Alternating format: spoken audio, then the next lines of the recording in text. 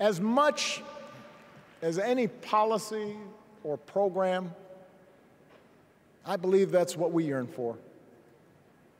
A return to an America where we work together and look out for each other. A restoration of what Lincoln called, on the eve of Civil War, our bonds of affection. An America that taps what he called the better angels of our nature. That is what this election is about.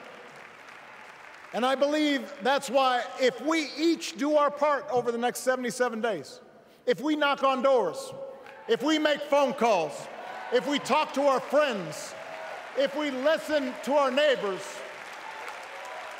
if we work like we've never worked before, if we hold firm to our convictions,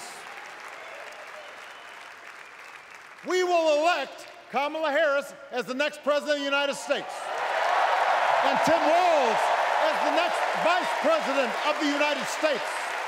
We will elect leaders up and down the ballot who will fight for the hopeful, forward-looking America we all believe in, and together we too will build a country that is more secure and more just, more equal, and more free.